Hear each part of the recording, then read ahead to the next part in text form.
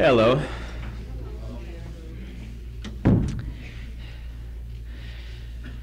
Well, I can't tell you what a pleasure it is to be able to lecture on a topic, or even a title, chosen by Manly Hall. He has a very fine knack for choosing details that make interesting lecturing. So let's consider for a moment the title of this morning's lecture, Marriage in the New World Order. First of all, we must define what we mean by New World Order. There's a lot of talk going on about what the future is going to look like, and we've got, as always, a spectrum of opinions. On one side, we have the pessimists. The pessimists tell us, nope, it's going to be ugly. There's not going to be any new age, there's going to be a nuclear war. Or, even worse, there's going to be a conservative revolution in this country, and people like us are going to be outlawed. Hear rumors like that. Then on the other side, you hear people who say, no, not at all. On the contrary, we're about to enter the new age, the Aquarian age, the coming of the Christ. And everything will change in the twinkling of an eye, and we'll be living in paradise. And then, of course, there are those in between who tell us, and perhaps they're the true pessimists, that no, nothing's going to change. It's going to be just like it always was. But let's consider for a moment what the New World Order is for us. Instead of getting into vagaries about what society is going to look like or what our political system might be, let's discuss what it means for metaphysicians. And let's take both extremes. So let's start out with a good one. Obviously, if we do have a new age, if it's true that some form of spiritual energy is now suffusing the earth that hasn't in the past and that sort of thing, well, it'll be a lovely place to live, won't it? Because the philosophy of the world then will in some certain sense be the philosophy of the way. And what I mean by the way is seeking enlightenment, seeking contact with God, seeking greater self-understanding and self-unfoldment. That, of course, would mean that we would have a much more peaceful world than we do now, and we, as seekers of the way, would feel much more productive, much more a part of our world. We'd perhaps be able to contribute to the establishment of a brand new, truly creative order of things. The first time in history when human beings consciously set about creating a world order instead of doing it out of greed or unconscious aggression, that sort of thing. But what about the other extreme? Well, nuclear war sort of lets us out of the whole thing, you know, then we get to go back into the spirit world and see what we did wrong. But what about the possibility of a conservative backlash? Now, some of you may be aware of the fact, that we are seeing right now a very powerful approach by the Christian right into politics. They've targeted 1988 elections as a time to gain tremendous political power in our nation, and many people are nervous about this. Now, I would like to state that, first of all, as metaphysicians or as seekers of the way, we should know better than to be nervous, because if something is happening, it's happening for a reason. And what we need to do, instead of being frightened by it, is to examine the reason and then see how we may respond to it. So perhaps we are seeing a move toward conservatism. Certainly it's indicated astrologically. Astrologers in the audience will recognize that Neptune is in Capricorn right now, and that tends to bring about a conservative strain in things. If you look into history, you'll find that usually great outbursts, great renaissances are preceded by a period of conservatism. Now, in the past, these periods took hundreds of years, but these days things are moving very fast. And it is possible that, yes, there will be some form of a renaissance, a, quote, new age in the offing. But before we get there, we need to get conservative, withdraw a little bit, retract, kind of get our foundations set again, and then we can move on from there. Remember that all things in life move, as alchemy shows us, through balance and counterpoint. One rises a little, the other falls a little, then the next rises. Everything moves this way. So there's nothing to be afraid of then in seeing a movement toward conservatism. What happens, though, if we discover that, indeed, laws are passed, as they have been in Phoenix and in other areas of the country already, and institutions that are devoted to metaphysical studies lose their tax exemption, they become, in a sense, suspect.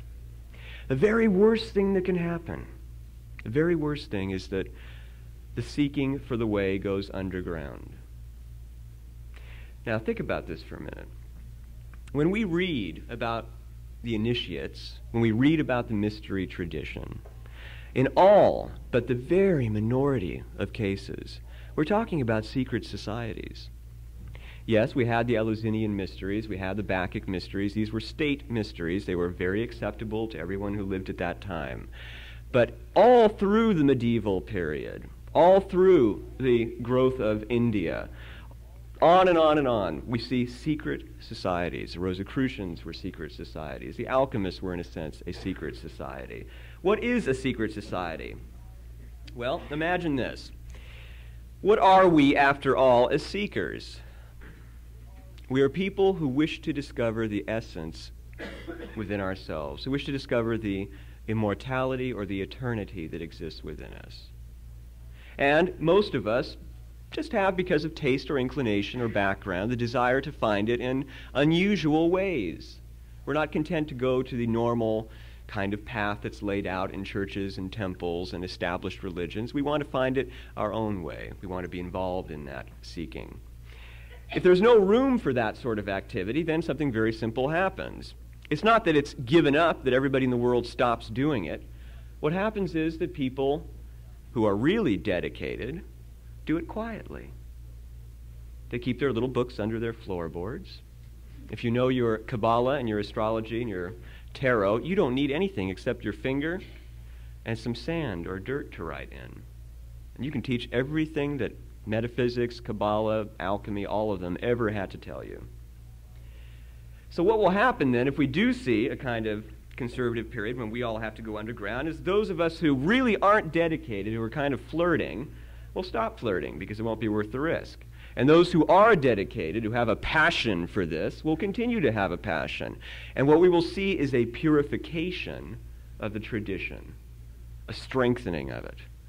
Now, this is very beautiful if you stop to think about it for a moment, because what is really happening, if we think about this, is that you can't lose. Either way it goes, the tradition, the way, improves. If it becomes worldwide, well, that's the goal, after all, that's been enunciated for it since the beginning. If it has to go down underground to any degree again, it strengthens, it becomes purified, it gets stronger than it ever was before. Either way, then, a sincere seeker has nothing to fear from the future. So the new order, then, I would suggest to you, is something that will have to combine both those elements. What, then, is common to a world that is suddenly suffused with people seeking the way, and a world in which the way is outlawed as being deviltry? I think that in both, what you're dealing with is very high stakes. In a sense, we've all been in a position of luxury these last few decades. We're allowed to practice what we preach. We're allowed to read what we want to. All the books are available. We can go sit in lectures and hear about it, but we're not terrifically involved in the government of the world. We're in the position of being able to sit back and say, I don't like this. This should not be done, and that depresses me. This is pretty good over here. Now, what if we're in the position where we're deciding what has to happen? All of a sudden, your belief system is put to a real test. All of a sudden, you've got tremendous responsibilities. And the same thing is true the other way. If the tradition has been condensed and become silent and secret again, those people who are truly dedicated to it, they also have a tremendous responsibility. And what's more, in both cases, there's a tremendous social responsibility. In a sense, either way it goes, we're seeing the end of the me era. Either we will become public and try to help create a new world, or we will become secret and try to keep the tradition alive and strong. Either way, it's not for us alone. It's for everyone, for the future and for the existing generations as well. So, the idea here then is that we need to learn cooperation of a sort. That cooperation exists on several levels. And now we're getting to the second word, or the second definition in our title, and that is marriage. What is marriage as it's understood in this title? You know, there's all kinds of different definitions here, a word that simple. To many people, marriage is exactly the same thing as living with somebody or just going to bed with somebody, except it's legal. That is not marriage. Marriage is an entirely different thing. Marriage is what happens when a male and female, symbolizing a very important polarity, stand before a hierophant symbolizing God, and that hierophant declares that this male and female polarity are joined. They are one. It has a symbolic value because, first of all, it's a symbol of the Hermetic marriage. And we'll talk about that in depth. But it's also a symbol of two bodies with one soul. In the tradition, there isn't a lot of talk about how two people work together on the path. And those of us who have recently become involved, and by recently I mean the last 10 years, have been watching a rather hair-raising thing. And that is that a lot of marriages are breaking up, apparently, because people are seeking different things and seeking in opposite directions. And there tends to be a feeling that, well, maybe marriage itself is not really an institution that will fit into the so-called Aquarian age. Again, a profound misunderstanding of marriage, the result of our cultural bias toward individual satisfactions.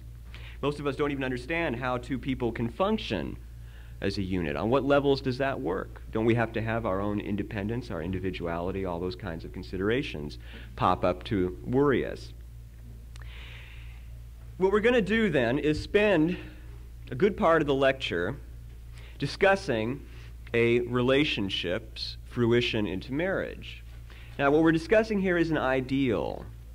And I don't mean by that it's the way it should happen if it was going to be romantic and perfect. I mean an ideal in the sense of a pattern, like a geometric, nicely symmetrical. You can hang your own perceptions on it. It's not intended to be a description of the way it happens. It's intended to be something which all of you, from your differing perspectives, can recognize parts of yourselves in. And what I hope to do is, going up and down our little design of a relationship, we'll show just how two people can work on the path. And I think that that is what the marriage in the New World Order is. It's two people working together for enlightenment. It's not just me by myself looking for enlightenment anymore. Now it's how can I and my wife or I and my husband find enlightenment together, experience it together. Now, I'd like to stop for a moment and add that this is not completely unknown. That, for example, in the tradition of alchemy, there are really very few adepts in alchemy who have a lovely life story. Normally, when you read about alchemists, they end something like this. And then he went to prison where he lived in filth and was chewed on by rats for 50 years and fell out a window and died. Very depressing. But there's one guy, one fellow, who stands out, shines like gold. He's the philosopher's stone among alchemists. He's the only one who made it. And his name was Nicholas Flamel. He was supposed to have taken a book called the Book of Abraham the Jew, full of alchemical and Kabbalistic symbols, and figured it out. And as a result, he was able, it is said, to make gold and to extend his life, and he disappeared and was seen in the Orient 200 years after he died, one of those wonderful stories. Why is he different than the others? Yes, you guessed it, his wife, Purnell. They worked together. They solved the Philosopher's Stone together. This is one of the few examples. Now we have another example that's a little more romantic, a little less cheerful, and that's the example of Thomas Vaughan, who some of you may have heard of, who was a Rosicrucian, an alchemist in England, alleged Rosicrucian. He and his wife also, Rebecca, were very involved together in the path. They unfortunately died rather young, but had a rather beautiful life with deep understanding in it, irregardless. So there are examples in history, and when we get into artists' lives, and I think that artists are certainly seekers, although some of them don't know it, usually, again, we find tremendous rapport, tremendous cooperation between the wife and the artist, or the artist and the husband. So there are examples. Now, let's do our little journey. Our journey is going to have 7 levels. We're going to start, then, on level number 7 and work our way up to level number 1. And we're going to be dividing our consideration into 3 parts. They will be the body, the heart, emotions, and the mind, thought. So let's start out and say that usually when a relationship begins, when it commences, there's a period of some form of attraction, kind of chemical thing. It can be almost an animal magnetism where there's just this, I looked across the room and I fell in love instantly, that sort of thing. Or it can be just a comfort, a feeling of, I like this person, I like to be around them, that sort of thing. But it's rather unconscious, it's rather nonverbal, it's just a feeling that we have.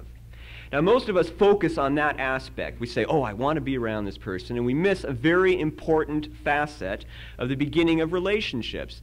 And that is that a terrific purging, a destructive kind of thing, usually happens at the beginning of relationships. And on the body level, it's very simple. It's like this. Oh, boy, I better start doing my sit-ups. I better start doing my push-ups. I want to look good. And kind of dress a little better, and you start to really be concerned about that. You want to get rid of the unnecessary stuff and be as pure and balanced as you can because you want to make a good impression. The same thing is true on the emotional level, and you usually find it in these conversations where a person will say something to you like, oh yes, I think that what happened with our bombing Libya was terrible, and you've been waving flags out on Sunset Boulevard saying, kill the Libyans, and all of a sudden you say, yeah, maybe it wasn't. And you mean it because you want to understand their perspective. You want to share that with them. So you start purging yourself of emotions that you haven't really examined. And then on the mental level, the same thing happens. You have ideas about things. So for example, you feel that of all the forms of the way, Zen is the worst. That's all there is to it. Zen is what like crazy former dope addicts do. And all of a sudden this person whom you admire wildly and you're feeling in love with says to you, I practiced Zen for 20 years and it changed my whole life. So you decide, well, maybe my opinion about Zen isn't exactly accurate. I should check into it. That purging process should continue all the way through the relationship, through the marriage.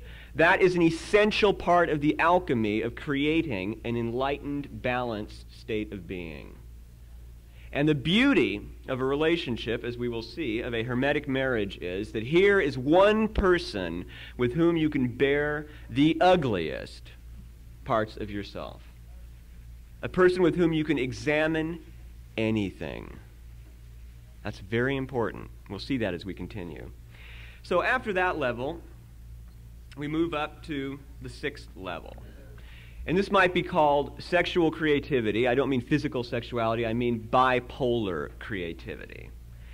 On a body level, it obviously has to do with sexual play and the creativity involved there. And it behooves us to remember that in India, there are traditions in which sexuality is a kind of sacred dance. And that, too, can become a means toward achieving enlightenment. And so it's good to keep that in mind. It's not just for fun or neurosis, depending on which side of the angle you're on.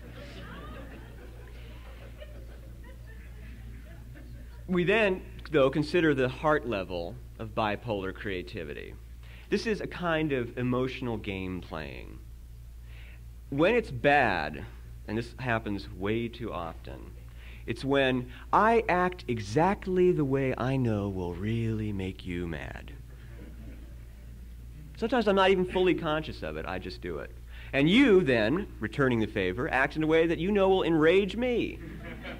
And you can see this is a kind of bipolar creativity going on here on an emotional level. At best, it's this delightful, childlike game playing of trading delight and laughter with each other, pointing out funny things and shocking each other and mocking each other in a very friendly, trickstery kind of way. There's a lot of that. That kind of emotional playing is very important. When, and you know when, it recedes into this kind of nasty game playing, you know, the old, one of the best ones I ever ran into was a woman who used to argue with her husband to take out the garbage. And then after she took out the garbage, she would come back in and call up her friends and say, it's terrible here. He makes me take out the garbage. And of course made sure he was in the room to hear this. It was a wonderful little game. When that sort of thing happens, though, you must bring the feelings out into the open. Don't symbolize through this game. Instead, say very succinctly, clearly, honestly, if you can, be relaxed when you do it, what's bothering you. That dialogue is very important. Let the game playing exist only for fun. Let it be a way of discovering each other, of constantly discovering a sense of joy in each other. Because all creation plays. All creation has a game or dance-like element to it. And a relationship should be, in a sense, a microcosm of the creation. And then, of course, there are games on the mental level, and one good example would be something like, well, you've just finished reading The Secret Teachings of All Ages, and you are very proud of yourself. So you come walking out, your wife or husband's in the kitchen, they're doing something, and you say, well, I finished The Secret Teachings. You can't help feeling superior because they've never even opened The Secret Teachings. They're not even interested in it. And you start to give them this lengthy rundown, in 500 words or less, what's in The Secret Teachings, which usually is pretty garbled. And then they respond with, I don't need books, crushing you completely. That's a kind of game playing, too, on the intellectual level. And again, that should be fun game playing. That should be, you noticed something really strange when you went to the store. Just an interesting little image or metaphor, an interaction between two people. So you bring it home and you choose just the right moment to present it to your mate. Make it kind of humorous. And then they happen to notice something and they, in turn, present it to you. That sort of thing. It can be a lot of fun. You share insights, in other words, but you do it in a playful fashion, not in this serious, dour kind of thing. I mean, let it be known forever that those seeking must have a sense of humor. Those who find always have a sense of humor. If you're very serious about it, barking up the wrong tree. It's got to include all the emotions, sadness, joy, everything. So now we can move up to the next level, and that's the 5th level. And now we're getting a little bit closer toward our marriage. At the 5th level, we're dealing with security. Up until now, we've sort of been having fun. If you think about it, what we've just been describing, it could be a kind of fun romance. We met, we had a wild fling. At this point, it's no longer a wild fling. At this point, it's, I want security on several levels. First, again, on the physical level.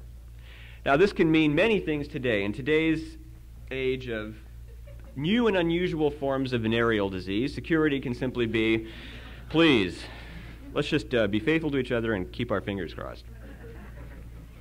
It can also be a feeling of, I want to be able to feel with this person, that I can explore my own sexual feelings, both negative and positive, and they can explore theirs. In order to do that, I must have a sense of commitment, a sense of security. I don't want to feel like I'm being compared to other people.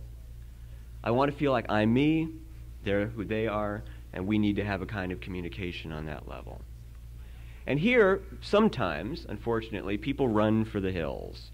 When you reach the stage of wanting security, some people are so pathologically afraid of sharing security with somebody else, they want to be secure by themselves, that they're unable to open up to that level, which is rather tragic, as you'll see, because they lose all the rest of the picture that we're now going to enter.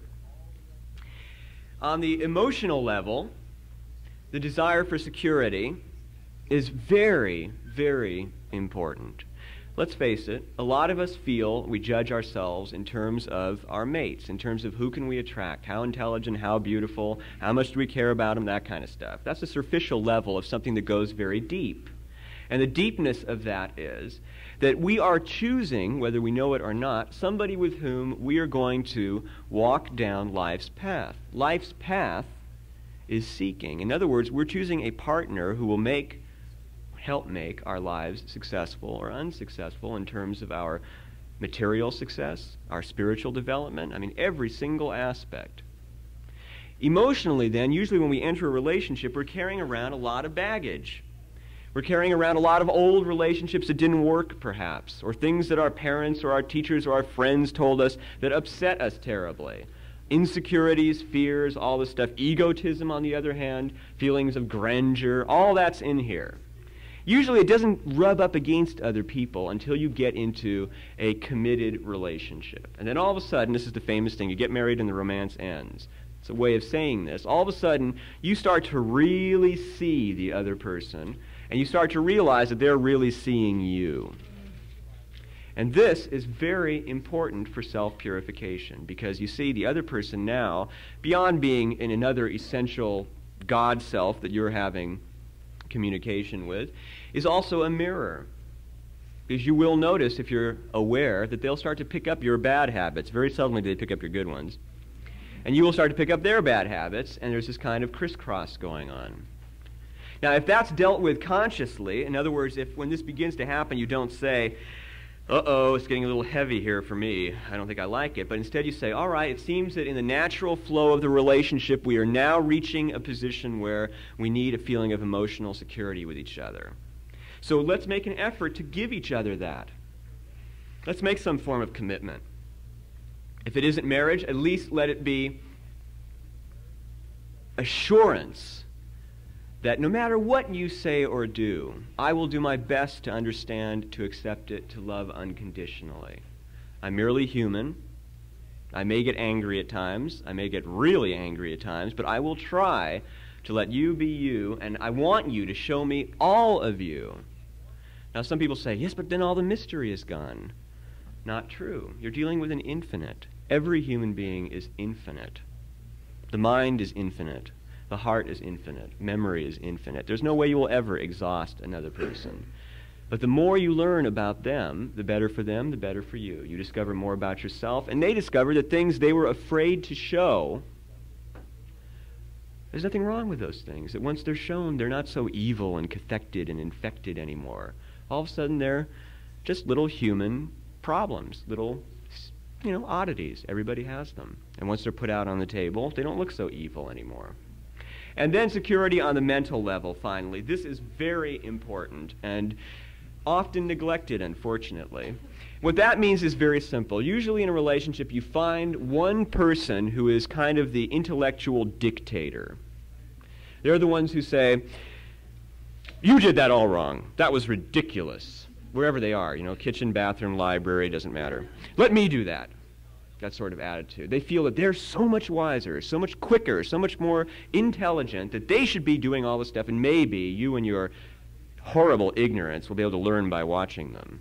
That's got to go right away, because first of all, a true sage realizes that everybody is a true sage. There isn't a person in the world you can't learn something from.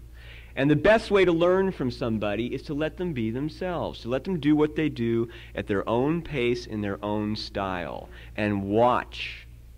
Because you may discover, yeah, they do it slowly, but you know what? They do it better. They have an angle on it that's better than my angle. Or, maybe even more beautiful, they do it slowly, but they enjoy it. They get pleasure out of it. And I'm miserable all the time. I'm a neurotic wretch. So, you don't want to bring intellectual superiority in the picture. You want it to be a give and take. Sometimes I'm intellectually superior. Sometimes you're intellectually superior, and we help each other grow that way. Sometimes you bring me back down to earth. Sometimes I take you up into the sky. That sort of thing. Very important, that give and take. But now we've reached a point where at the very least the specter of marriage is in the air. Now with some people this is met with joy. There's talk about, well, how are we going to do this? How are we going to get married? With other people, this is a time of panic. Nobody brings it up. In my own case, it was the latter example, and it was rather amusing because I spent about, a year or two avoiding any talk of marriage. And I mean any talk. I mean, if it was on TV, I changed the channel. You did not want to bring this subject up. And then one day I kind of woke up and said, this is ridiculous. I'm absolutely in love with this woman. I want to marry her. And then she started to run away for about a year and said, oh no, I don't want to talk about marriage. So that is definitely a part of our cultural upbringing or our cultural psychological tuning. But once you get past that specter and you decide to do something about it, you reach the next level, and that is the level of bonding. Now, some might argue that marriage is not necessary for this, and what they will say is, look, marriage is a piece of paper that the government gives you, that sort of thing. Yes, that's what secular marriage is. Real marriage isn't that. Let's go back to the image that I gave you earlier on. Real marriage is when two people representing male and female polarities who have decided to join their lives stand in front of a hierophant, a person who is understood to be the voice of deity because they have earned that level of sageliness. And that hierophant, that voice of God, says, you two souls are now joined. My experience was, actually our experience was, that when you first get up there and all your friends are there and your relatives and all that, and you see the hierophant up there, in our case it was Manly Hall, you think, oh, isn't this fun? Isn't this interesting? Isn't this? And then all of a sudden you get up there. And of course, Manly Hall helps a lot because he's got that big, his blue eyes and everything. And there he was in his robe with his cross, and all of a sudden you realize, wait a minute. This isn't just nice. This is something else. There was a numinous feeling about it. And when the words are said, and you say, I do, and all those little magic words that have been said millions of times are said, you realize that you are this high in a ritual. And this is a powerful ritual if it's done seriously. And that is a ritual of bonding. And that's the next level.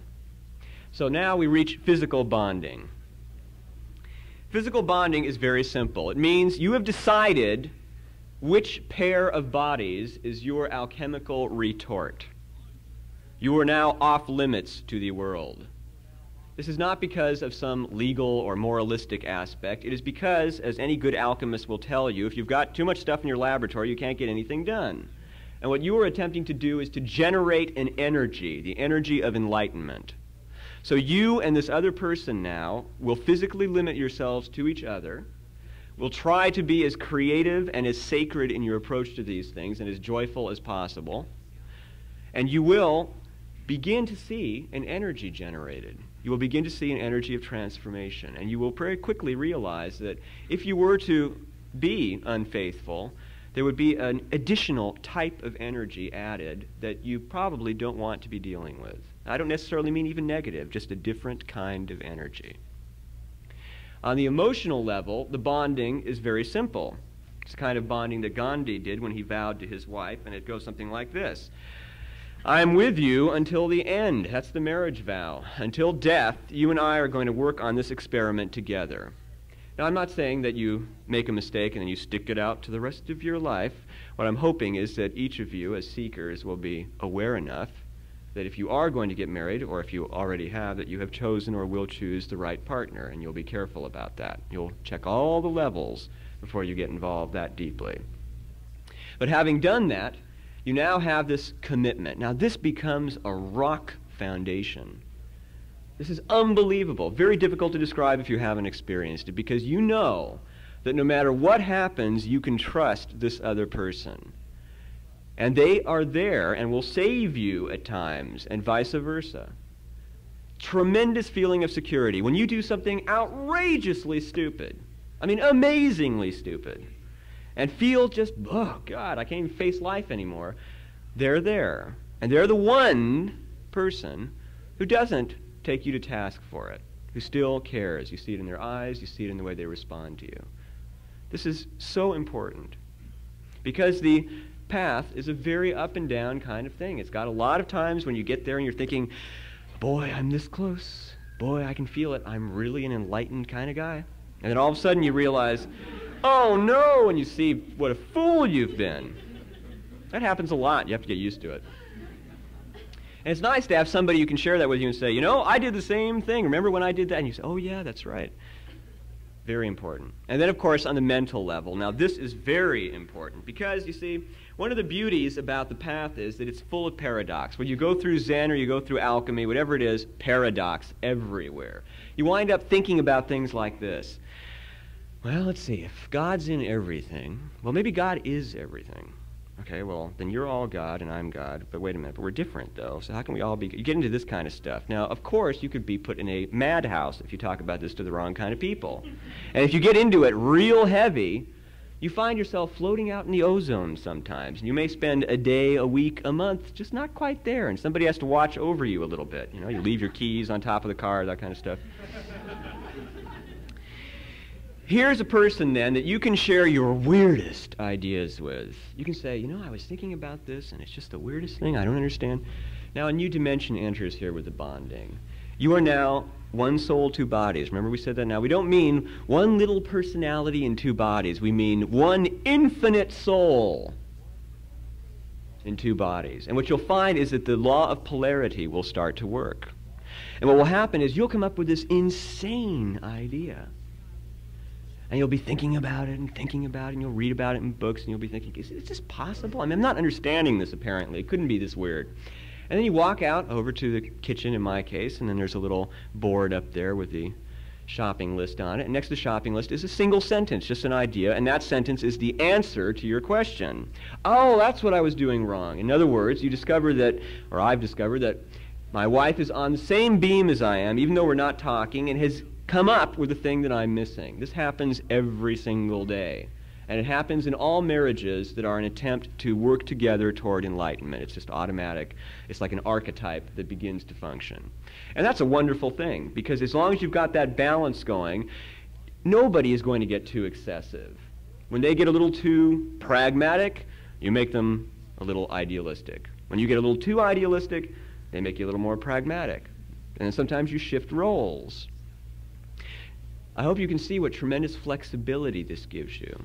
Because all of a sudden you have not just your virtues, you have your partner's virtues as well. And that makes you as strong as two people. And one of you can be somewhere, but both of you are there. Now at this point in the bonding, sometimes even earlier in a very powerful relationship, you will discover a whole slew of these kinds of experiences.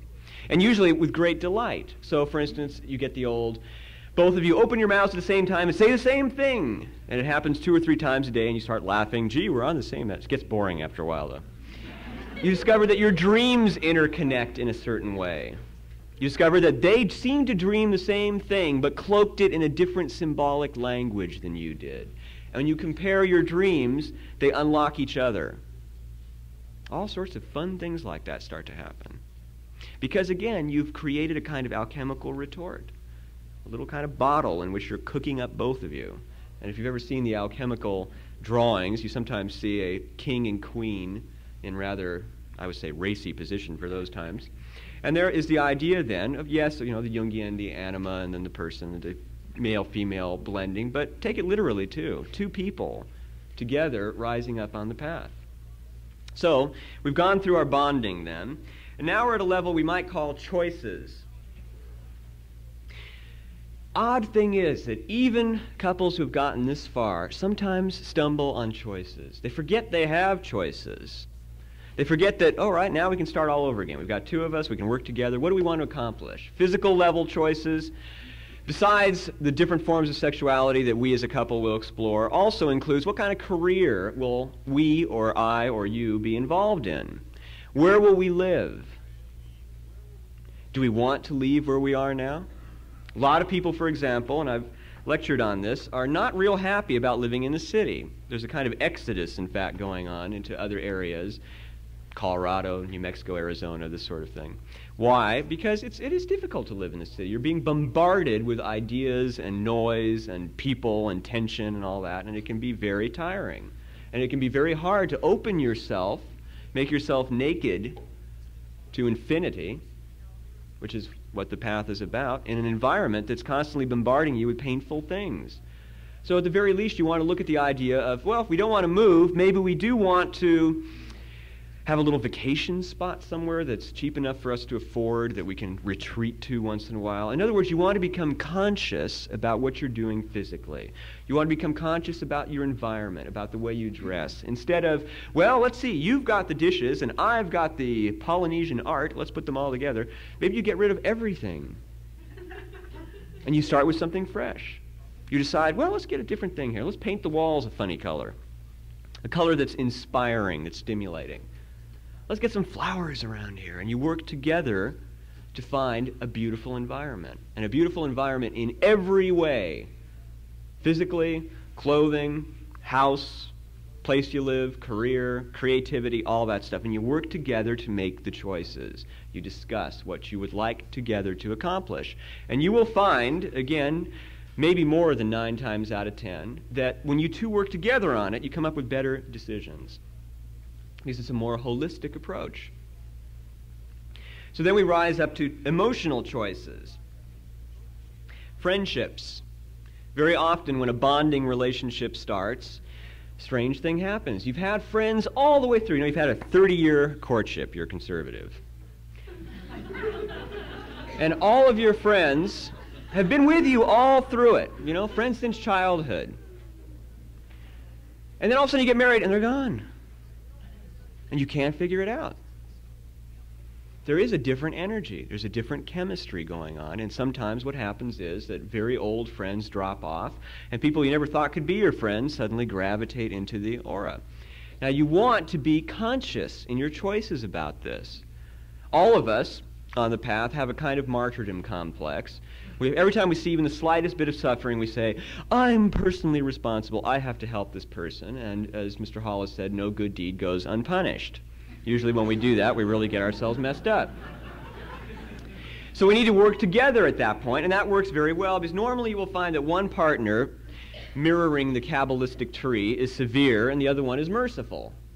And the merciful one is sort of the good old Joe who wants to get involved with everybody and help everybody out. And the other one's the one who says, I don't want to help anybody, keep them out of my life. And when the two of them work together, you get a nice balance. It's a little phrase that can be gleaned from the Kabbalah, very important, is poise contemplates severity. Always remember that as mystics. Poise contemplates severity. Always think about it at the very least. Poise is what you're hoping to accomplish then emotionally. You want to become as a unit, as a couple, and individually poised human beings emotionally. You want to learn to balance your emotions in such a way that you're no longer manic depressive. And you can do this with each other. So what you try to do is, and usually what happens, of course, in the beginning is that you feel depressed, so you go running to your mate, and they're depressed too, and you're both depressed together. But after a while, the cycle shifts a little bit, and you're depressed, and they sort of pull themselves out of the depression, and they help you pull out of it, and the next time, you're still depressed, but they come over and are depressed, and you say, no, I'm not going to share depression. Instead, I'm going to do my best to cheer them up. And next thing you know, you've got this thing going on, and a wonderful, almost like a hum, it's like an energy of cheerfulness begins to pervade the atmosphere. And then we have choices on the mental level. This is, again, mental choice is very important on the path. Which way are we going to go? Where are we attracted? What are we going to study? Are we going to study the same things or different things? Will they be complementary? Can we live together with them? I mean, if you want to be a Baptist Christian and I want to be a Hell's Angel worshiping Satan, you know, this could be a severe problem. Maybe we should reconsider and find something a little bit in between. And that brings us to something that is essential, maybe the most important thing I will say in this lecture in terms of hermetic marriage relationships. Those of you who think that sticking to your spiritual path is more important than preserving the love you share with somebody, think again. Love is more important. Love is the spiritual path. And if you want to understand alchemy, one thing you could say is, you don't make the philosopher's stone until you have learned to love another more than yourself. All spiritual paths have a little bit of ego in them. You have to recognize that. They all do. They're all kind of special, you know. You're on your way to something. And when you have love for another person and you perceive, wait a minute, my growth is threatened here on this path, and you cut this other person off, you've done two things. First of all, you've chosen an idea over a living human being. Bad taste. You've chosen idea over emotion. Not good either. And worst of all, you've shown lack of faith in God. Because if you're supposed to be enlightened, you'll be enlightened. You don't need to follow one path. The path is what you live day by day. And cutting off people because they disagree with you is not walking on the path. The path is less in ideas and less in getting up at 6 o'clock in the morning to meditate and never eating eggs than it is in knowing how to deal with people and to open your heart to them and with them. So that's an important thing to keep in mind. So when choosing then what kind of mental adventure you will embark on, the first thing you want to consider is that it is indeed an adventure. And you might consider where the word adventure comes from. It comes from the Latin adventura, which means something's about to happen. And every good path is like that. It makes life an adventure. It means that something's about to happen. When you open up this particular book you love, you know there's going to be a mind-exploding discovery. When you go out into the world and you begin to see how everything has a kind of symbolism, an archetypal interrelationship, and you recognize these things, life becomes very exciting. So you want to choose a path or paths that you can share this way. And sometimes you can choose complementary ones. So for example, if you happen to have a passion for some odd reason for alchemy and Kabbalah, I do, so don't feel bad. In other words, for the absolutely most complicated approaches to these matters, then perhaps your mate isn't drawn in that direction. They're drawn to a much simpler approach. Wonderful. The key then is for you to boil your stuff down to a level where you can communicate, and for them to boil their stuff down to a level where they can communicate. And the two of you can see that both paths are really the same, because all paths are the same. They all have the same heart. And now, instead of you by yourself trying to prove that, you've got a partner proving it with you. And of course, at the same time, you're refining, you're editing, you're discovering that, I don't know what the author meant here, but it sure doesn't seem to work. You can share that insight with somebody else. And now we get up to the most magical level. And that level has to do with, well, let's call it a kind of spiritual blending. This is when sorts of eerie things start to happen. We discussed the dreams, and we discussed that sort of thing, but now we want to work with it. So on the physical level, at this point, we are now going to make our physical lives as a team serve our purpose, which is gaining enlightenment. That means that we now begin to look at our diet. We now begin to look at our exercise. We now begin to look at our sexuality. We want to make out of all of these things a spiritual path. We don't eat a certain diet because that's what it says in the book. We experiment.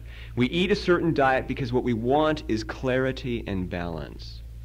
And we start to pay attention to what we eat. We start to notice that every time I eat chicken, I feel funny. I don't mean physically funny, I mean emotionally funny. That may sound crazy, but it happens every time I eat chicken. Well, don't go to the doctor. Stop eating chicken. Chicken has hormones in it. Maybe it's affecting your hormonal balance. Same thing with sleeping. Same thing with exercising. If you want to be on the path, you want to be as healthy as you can be. You want to be as clear and as balanced. So you start to work together on that. You try to make then these aspects of your life as sacred as you can. Then you rise up to the emotional level, and you want to do the same thing. This does not mean that you're editing experience. It doesn't mean that, I had a bad thought, or I had a bad feeling. Well, I won't talk about it. On the contrary, you're now going to be deep sea divers in your emotions.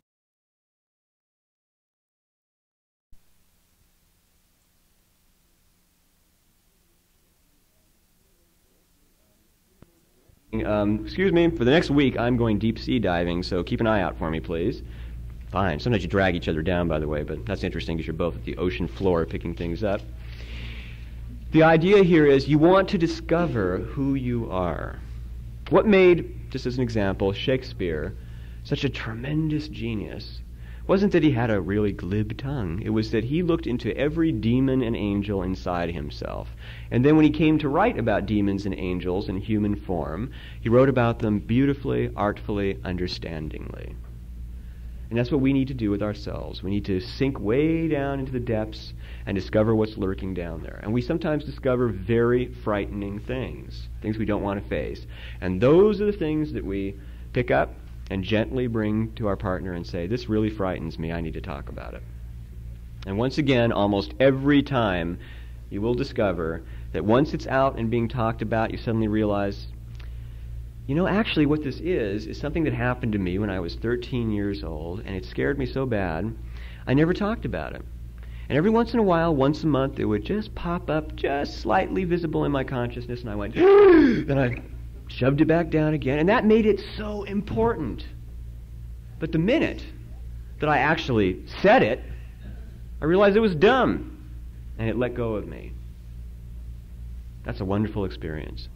And then, of course, sometimes you find rather interesting little animals inside that give you a lot of energy, because all the different archetypes, all the different animals inside you, all the different people inside you have energy. They're parts of you. They're part of your energy. And when you say no to them, when you won't allow them a way to cooperate with you, you lose all that energy. So generally, people who are very constricted about themselves, who don't like to give expression to anything but the right thing, those people tend to be kind of all the time. And what they need to do is to look inside and say, yeah, I'm not crazy about you. But let's figure out a way that you can still be you, but you can work with me. So, for example, let's say you have inside you Attila the Hun. And your conversation goes something like this. No, I'm not going to allow you to take over the world and kill people. But maybe there's a way that we can work together. Let's think about this for a moment. Well, you've got a lot of energy, and you're very aggressive, and you're courageous, and I could use that because in my job I want to be a kind of entrepreneur, but it's got to be polite. So how about if I get you together with a diplomat over here, and you guys work together? You know, you're sort of in the background, the diplomat's in front, that sort of thing, and Attila says, okay, and you try it out. And of course, a couple times he rushes out and lops somebody's head off, but you learn to work with the energy instead of suppressing it. This is essential. And then finally, we have the mental level of spiritual blending. That relates to what we've just discussed. It kind of ties it up. And that is that what you will normally find is that these archetypes inside you are also inside your mate, or inside everybody. And what will happen is a kind of dance. Sometimes your Attila pops out. Their Attila pops out at the same time. And boy, that's fun, let me tell you. Other times, you're suppressing your Attila, and their Attila pops out. And you get really angry and severe about it. And if you're smart, you go into your room and shut the door and say, why did I overreact like that? Why wasn't I gentle in the face of anger? 9 times out of 10, when I'm overreacting, it's because somebody has done something that I do but don't want to recognize. So you begin to look at all the things that bother you about your mate. And you begin to ask yourself, how am I just like that? And then you begin to apply that most powerful of all spiritual tools. I mean, the most powerful. Do unto others. That is yoga, and yoga means union with God. If you can begin to apply that all the time, if you say, instead of, why, you're banging those dishes out there and you're making my meditation living hell, stop it. If instead you think, all right, if I were out there doing the dishes and she were in here meditating, what would I want to happen?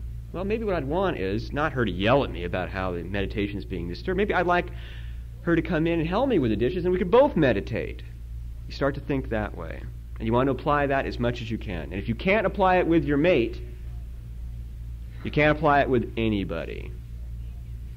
And in a sense, this is the key to the whole situation. This is what the sacred marriage is about. The sacred marriage is 2 people saying, okay, let's try it out.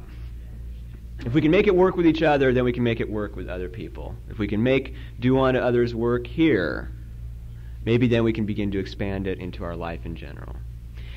So, we have gone up 6 levels.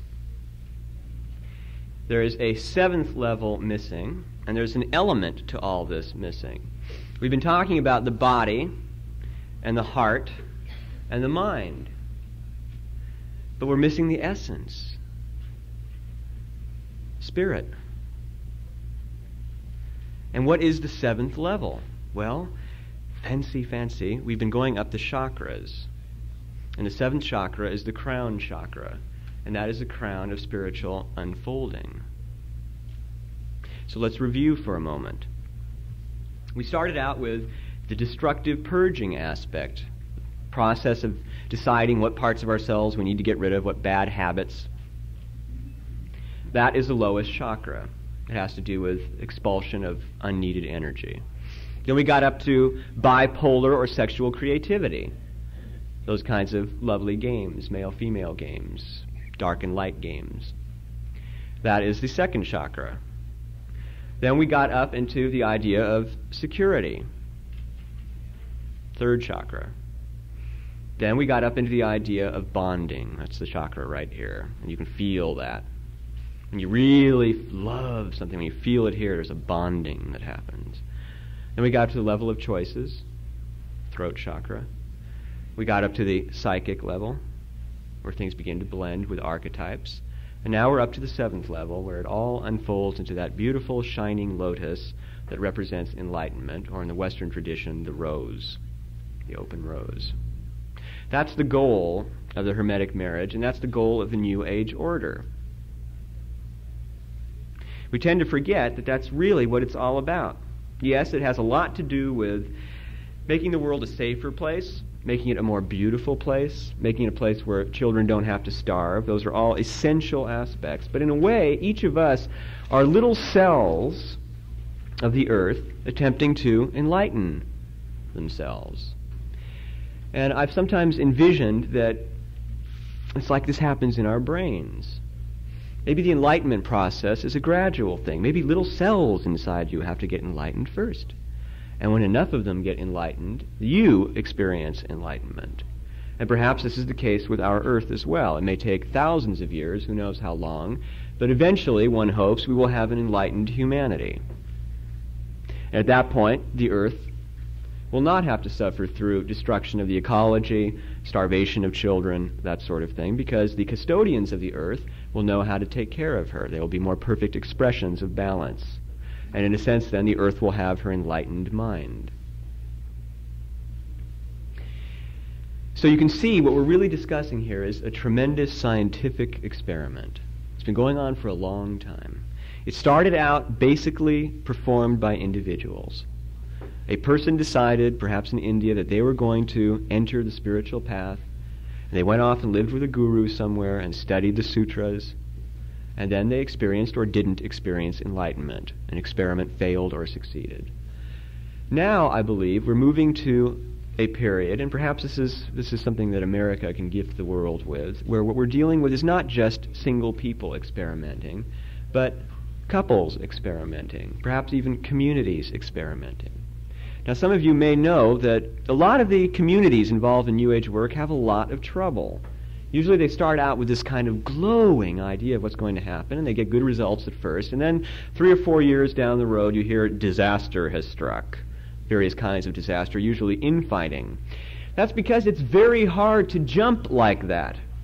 It's very hard to start out by yourself, and then suddenly you're dealing with 20 people all seeking enlightenment. All of them have their little problems, all of them have their insecurities and their fears and their egoisms, and it's all going to come to the surface because that's the nature of seeking.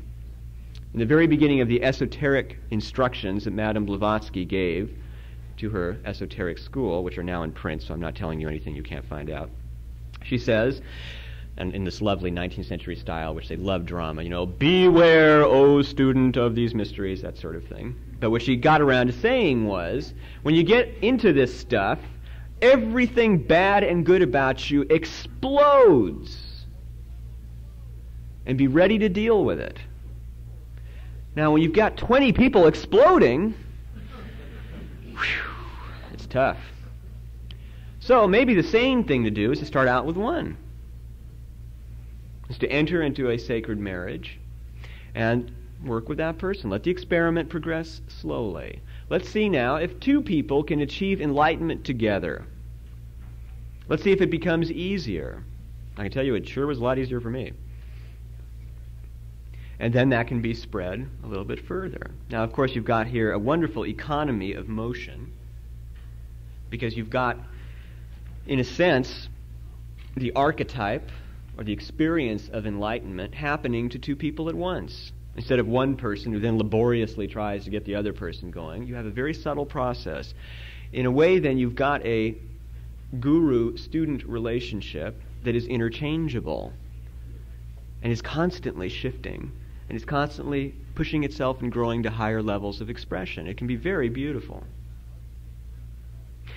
Now, let's retreat from all this for a minute and take a different overview and say, now, if there are people in the audience who are single and are now despairing because I've described this wonderful thing and they're thinking, I can't even find somebody to go out with on Saturday night. We have to here enter a different level of consideration, and that is, we are where we need to be. If you will be entering into a sacred marriage, all you have to do is be smart enough to recognize it when it comes along. That's it. And be nice and careful and quiet about it. And in the meantime, have fun. In the meantime, have careful, sane fun. Explore yourself, explore the world, discover things. At the right time, the right person arrives. And usually there's lots of bells go off and all that stuff. It's wonderful the way that's arranged. You just have to have patience and enough awareness to see it. Because what generally tends to happen is most people are romantics. You do find extremes. You find people on one side who are like, I'm marrying somebody with bucks. That's my only criteria. And then you find on the other side people who say, marriage? Me? Well, I'm much too much a stud to get married. That sort of thing. Not many, though. Usually when a person starts out looking for a relationship, the way it starts out is, I want to find that special person. I want to be in love. And then there's a series of disappointments that occur. Some of them start as early as first grade. The whole question is, will you allow yourself to be disappointed? It's the same thing on the spiritual path. There are lots of nice, gnarly, ugly disappointments on the spiritual path. And they are the temptations or the tests that we all hear about. Do you have one bad fall and then say, that's it, I'm through with this spiritual stuff, it's bad? Or do you say, okay, this could be karma, it could be my own stupidity, it could be anything, but whatever it is, I'm going to stick this out. It's the same thing with a relationship or a hermetic marriage or the search for a relationship. The idea is to stay open, to not allow yourself to get to the point where you say, look, I've been through this too many times. I've been married 27 times. I mean, I give it up, you know. All that's telling you is not that every man or woman in the world, whatever your opposite sex is an ogre. What it's telling you is you have a discrimination problem. And discrimination is one of the most important virtues on the path. You must learn to be able to discriminate between what is right and what is wrong. So now let's take a moment and discuss some aspects of discrimination. These practical things that people face when they are approaching this form of relationship. For those of you who are not in such a relationship, you can take it as notes for the future to keep in mind. And for those of you who are, you'll probably recognize a lot of this. One of the interesting things that happens when you have a bond, when you have that kind of relationship, is that you run into a pressure cooker experience. Normally, because our culture is geared toward making your appetites nice and infected, we grow up with this feeling of, whoa, there's lots of beautiful people out there, and I'm going to have lots of relationships and all that. And you get into this sort of thing usually before you get married, and then all of a sudden you get married, and now you're not allowed anymore. Maybe you're not even allowed to look, technically speaking. And a lot of tensions can arise. And you reach certain cycles in a relationship. Cycles are very important to realize. Because normally what happens when a marriage breaks up, if it isn't simply that two people who are worst enemies inside have gotten married, is that, like planets, you start out real close, and then all of a sudden the orbit shifts a little bit, and you start to move away from each other. Now that can simply mean that you spend more time with your friends, or you spend more time alone. Some people panic right there. They say, uh-oh, we don't want to be around each other all the time anymore. I need a divorce. You don't. You need to simply relax and let the orbit swing back around again. And you will discover that the orbit spirals. That each time you allow it to go separate, actually you're kind of moving up a triangle. And your separations get closer and closer, and your closeness gets closer and closer. But you have to allow it these swings. So, sometimes you get a bad coincidence between cycle and temptation.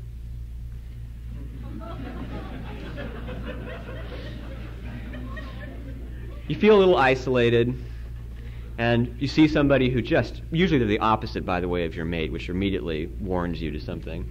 You see somebody else and you think, whoa, what a beautiful, you're staggered. And then, guilt. And you go and you tell your mate, and your mate says, oh, fine. Well, they don't handle it at all. And you're feeling like, what have I done? This is horrible. Well, next time around, you're a little wiser. You don't get into this. You don't get into freedom.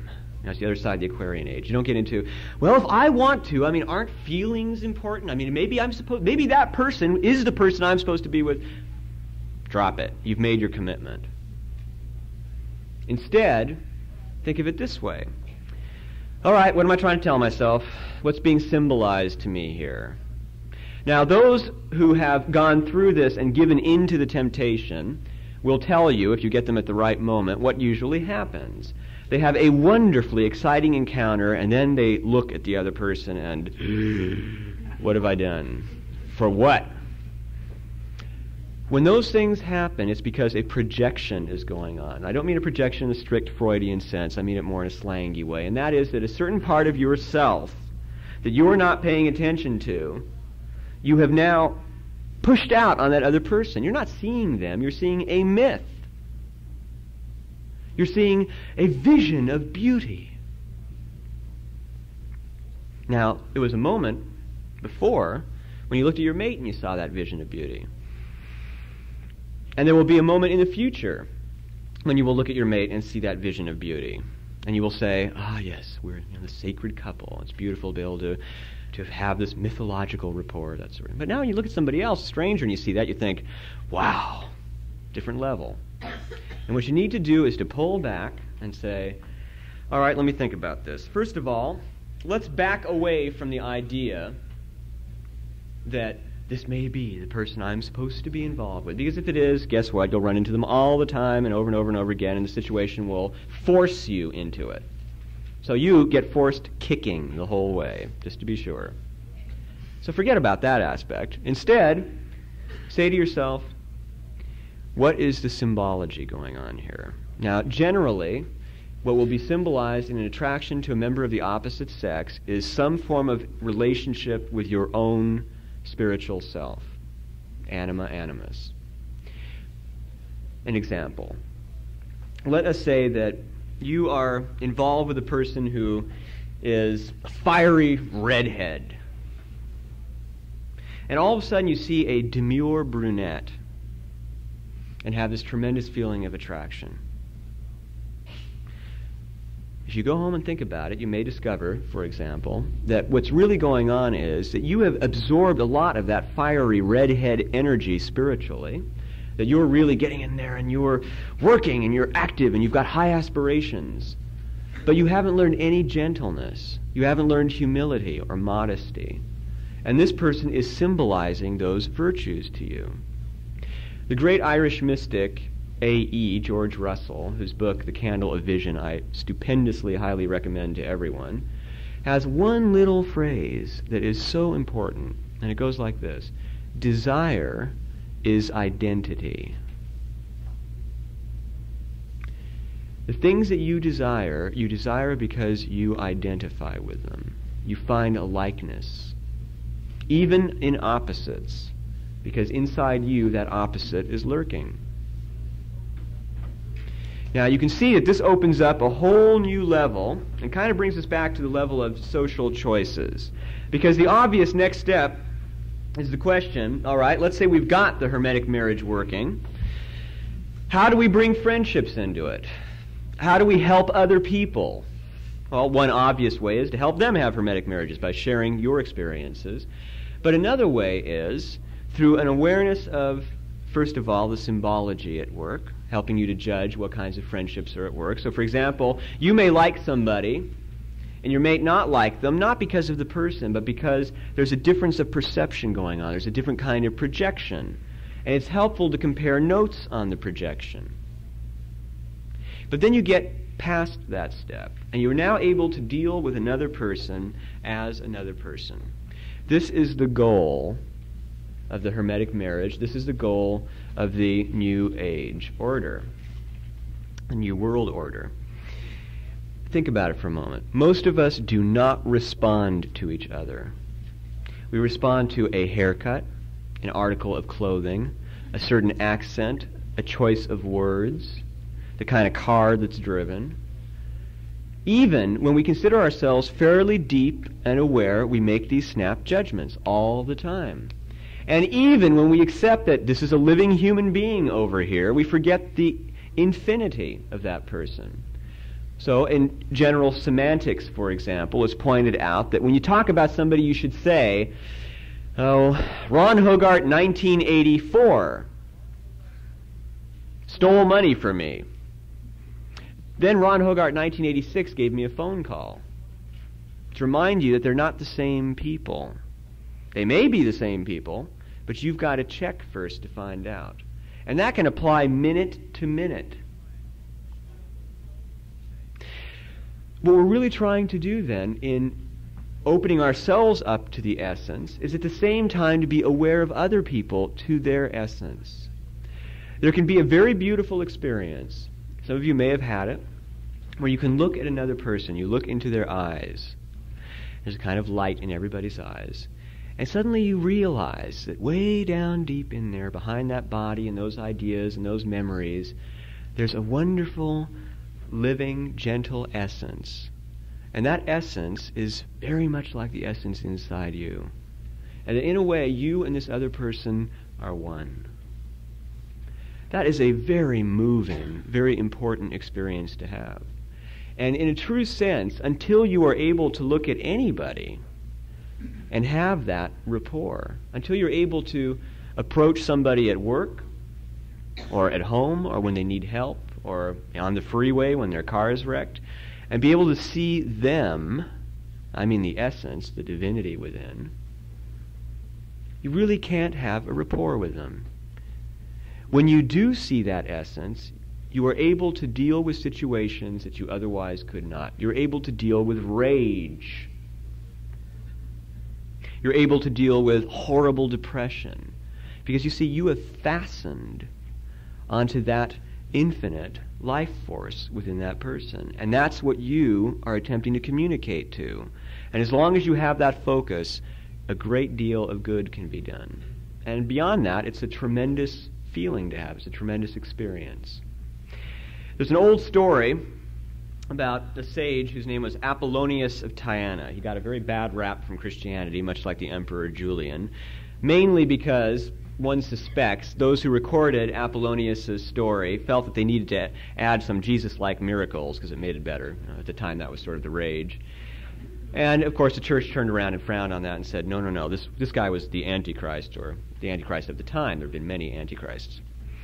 He wasn't really. He was a Pythagorean, and if you know anything about Pythagoreanism, they're the furthest thing from Antichrist. In fact, they're very Christian-like. They're very pure, very aesthetic kind of people. There's a story about Apollonius of Tyana that he was going through a period of silence. Pythagoreans were supposed to go through 3 to 7 years of silence, depending on the school. Think about that for a minute. 7 years of not opening your mouth. Never a word. And apparently he came to a riot going on in a major city, and he couldn't say anything. And the story goes that Apollonius simply stood there. And his presence was so powerful that the riot stopped. Now, everybody has their own interpretation of this. People who were into mesmer used to say he had very powerful animal magnetism. It's like he hypnotized the audience. And magicians used to say, oh, yes, he had the mana, he had the magical power, and he just... I suggest to you what was happening was that everybody who happened to glance at this strange guy standing over here, perfectly quiet, and looked into his eyes, saw something. And that something was that Apollonius was looking through their anger. He was looking at the humanity in them. He was looking at, perhaps even further, the divinity in them. His eyes were no doubt full of love and peacefulness and, in a sense, of sorrow for what was happening. And that expression, so clearly, so intensely visible, was enough to calm down people one by one until the whole thing just sort of fell apart and calmed. This is an excellent allegory to remember in our times, which are getting a little bit hysterical right now, and may get a little more hysterical. One person who is balanced, serene, joyous, loving, it's all it takes, because they radiate this around them. And then other people are brought to that same kind of state. That's all that teaching, or being a, quote, guru, is about. Forget all the doctrines. Those are ways, little tricks, little steps to mount up and down. The main thing is to get to that state where one is so balanced that spirit shines through. And spirit is peacefulness and creativity and love and happiness and all those wonderful things.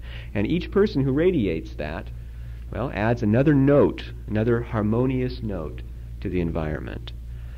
And perhaps then that's what our greatest responsibility toward the New World Order is. Learning to be those kind of people. Patient, kind, peaceful. And that is why marriage is such an excellent place to start. Because if you can be gentle and peaceful and kind in your marriage, you can be gentle, peaceful, and kind anywhere. And that's true. So, in closing, I would like to leave you with the thought that, in a way, the sacred marriage exists on three levels. At its most mundane level, it's between two people. They symbolize it. At its next level, it's between all human beings, and perhaps further still, all life, all existence. All of us are married to one another. We all live in the world together, and every little thing we do affects every other little thing. So we're all in a great big marriage. And finally, the sacred marriage is a marriage between you and the divinity within. In the past, all the marriage symbolism, the chemical marriage of Christian Rosicrucian and all that, all refers to that sacred marriage. It's when the phenomenal self, the consciousness in this world, after all its struggles, suddenly discovers and falls in love with the soul and marries the soul, and they are one, bound together for eternity. And that is the achievement of the Philosopher's Stone. That is the achievement of the New World Order. That is the achievement of, you name it, Zen, realization, immortality, eternity, all those lovely words that don't have meaning until that marriage is experienced. So, that does our lecture. I would like to make an announcement, and that is I hope you will be with us, as a little bit later on at 1:30 there's going to be a wonderful presentation of the works of Thoreau by an actor, Mr. Sneed, who will present to us a show he has done all over the Oregon, Washington, California area. And Thoreau, by the way, if you're not familiar with him, is such a wonderful source, fountain of beautiful ideas and freedom. He was a tremendous influence on Gandhi, and at this time in our slight national chaos, very good person to consider, a very good person to think about, a good energy to contact in terms of ideas. This lecture has been recorded, and there are, if you don't know about it, dozens of others that I've done on every subject under the sun to bore yourselves with. Thank you very much. I'm sorry that Mr. Hall couldn't have been here. Goodbye.